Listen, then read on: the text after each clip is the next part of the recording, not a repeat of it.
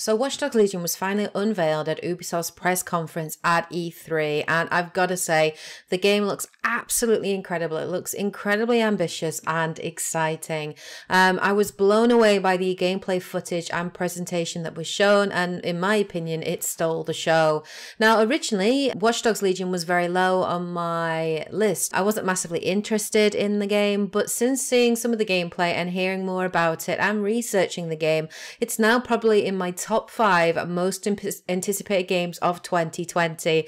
And that's saying something, because 2020 at the moment is looking like an incredible year. There are so many amazing games lined up to come out next year, but Watch Dogs Legion is definitely one of them. This game sounds so ambitious and so interesting, and if Ubisoft can pull it off, it will be an amazing experience. So let me talk about the 3 kind of pillars, why I think this game looks incredibly ambitious and exciting.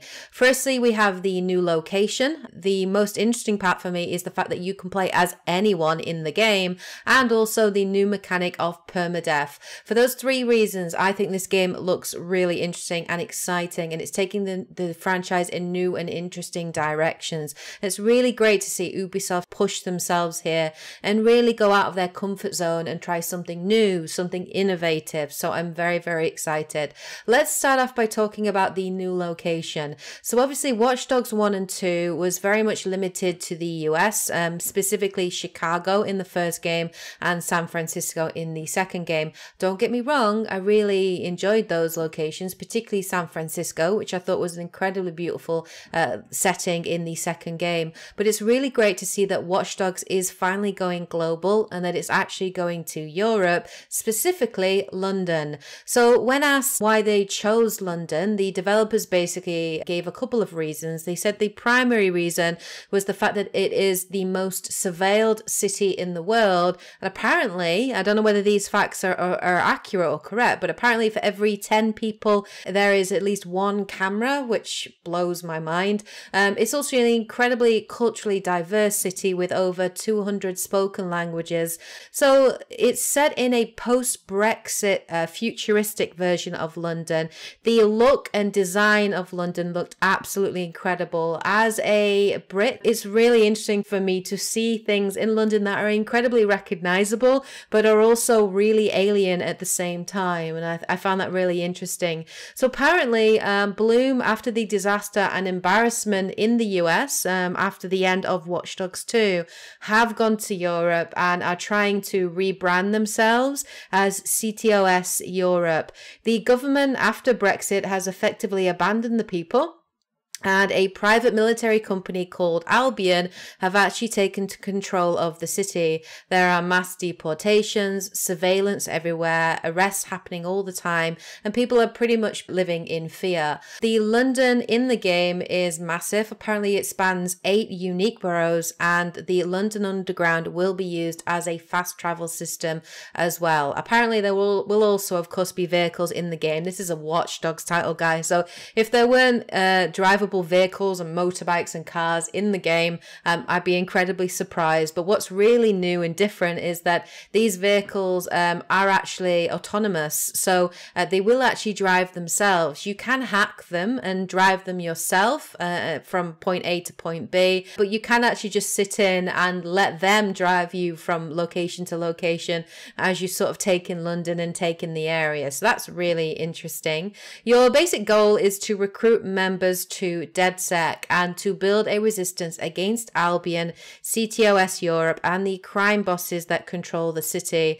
Apparently there are going to be 5 main storylines, each which will focus around core themes of the game. So we know 3 of them are focusing on the private military and corporations, organized crime in the city, and also technology and what's going on with Bloom. Those are 3 of the confirmed themes for the storylines that we could expect to be exploring.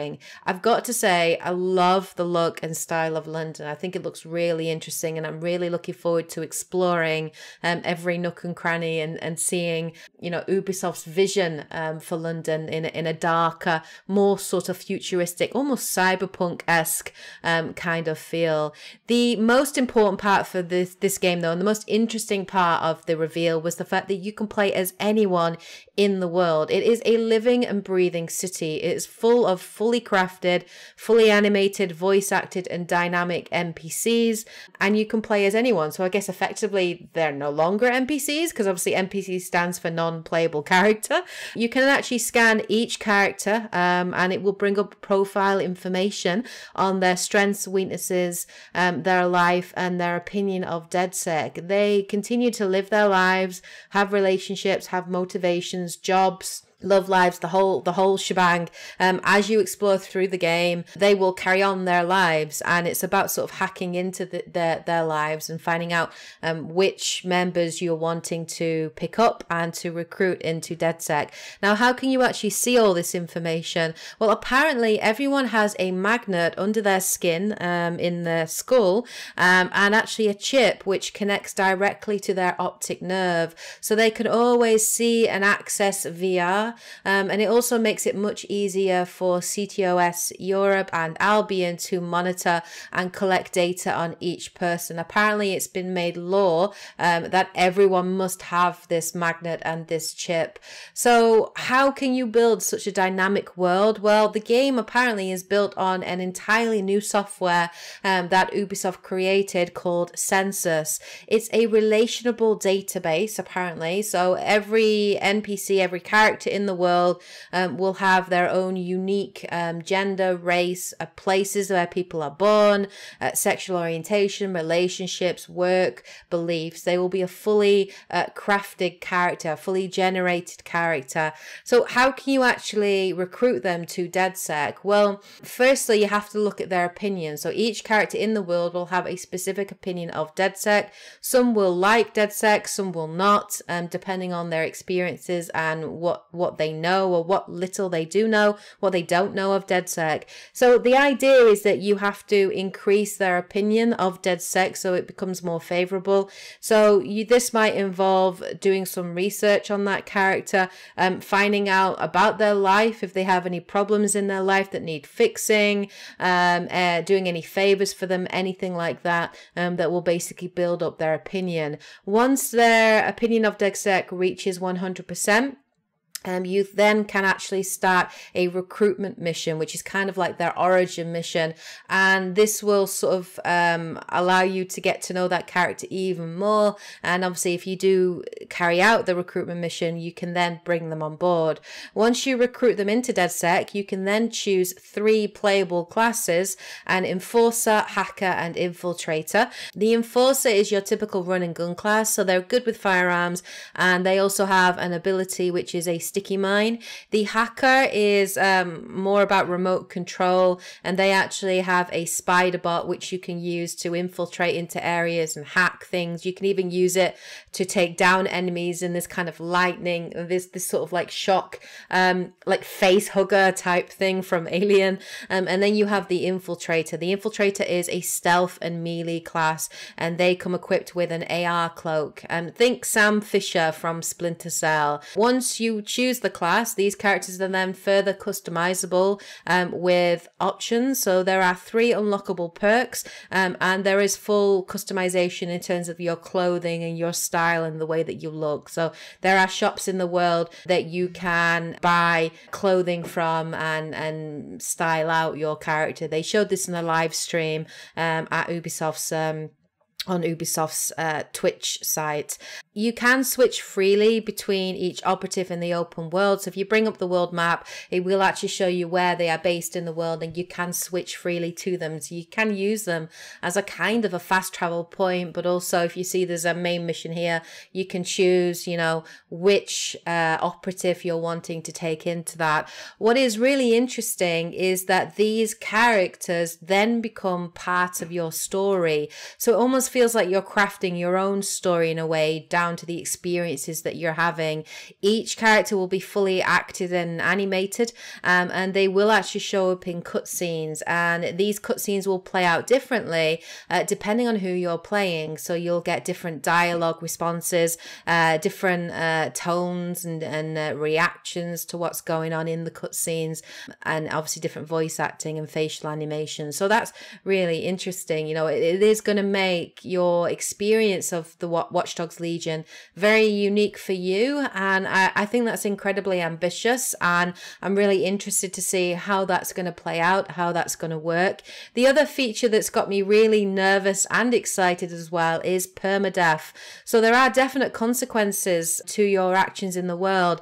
Every character you can recruit can die. If you get taken down, you do have the option to either surrender or carry on fighting. If you surrender, what will basically happen is you get arrested, and then that character will spend time in jail and will eventually be released to sort of rejoin the game later on. You can also get injured. So if your character does get injured, they can spend some time in hospital as well, apparently, and sort of be out of the game in that way. Or if you continue to fight, you can actually die, and then you lose that character completely. I found that really interesting because with the way they're making it sound, you know, you're going to research these characters, find out everything about their lives, what makes them tick, their families, their relationships, really get to know them, and then you know, work to bring them on board. And then, you know, that's going to increase that sense of attachment that we have to those characters, that investment to those characters that we've gotten to know and that we've gone through those experience with. And then to have the possibility of losing them as well, I think is really, really interesting. You can play the missions in any way that you want, depending on which class you choose, but the developers have said that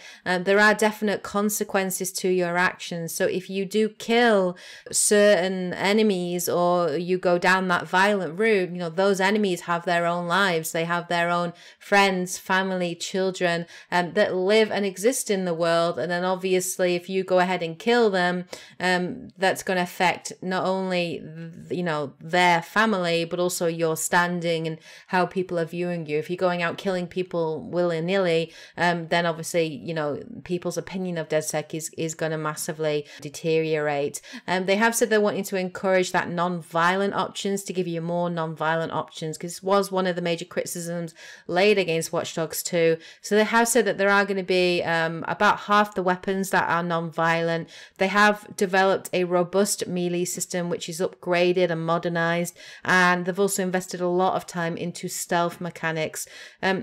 What's really interesting as well is if you don't pull out your gun, so say if you're trying to stealth into an area and you get spotted, if you don't pull out your gun, then enemies will not pull their gun on you. And if you react quick enough, you may actually be able to defuse the situation with a quick melee takedown. So that's interesting, because sometimes when we're in stealth and it goes horribly wrong, you know, inevitably you end up having to pull out your gun and just kill everyone.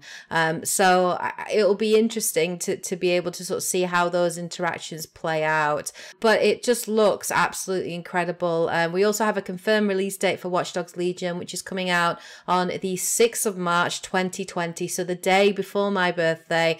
I cannot wait to play Watchdogs Legion. I think it looks incredible. I love the setting. I love the idea of playing as anyone in the world. I'm super interested to see how that actually works, how that actually ties into the story. And then this whole permadeath mechanic as well has me really intrigued. And it's going to feel like an RPG, you know, in terms of that character development, consequences and choices, and, you know, getting that connection to those characters and building that team of you know, DedSec members. I mean, I've already seen a couple in that gameplay reveal. Helen, for one, 80-year-old ex-assassin granny, that was just hilarious to see, and she just looked absolutely incredible. I want to build a team of grannies that are going to save London, and it looks great. I cannot wait to see what Watch Dogs Legion has to offer, and I just think it looks incredibly ambitious and very, very exciting, and it's one of my most anticipated games next year as a result of that. So let me know what you guys think of Watch Dogs Legion. What did you guys think of the reveal?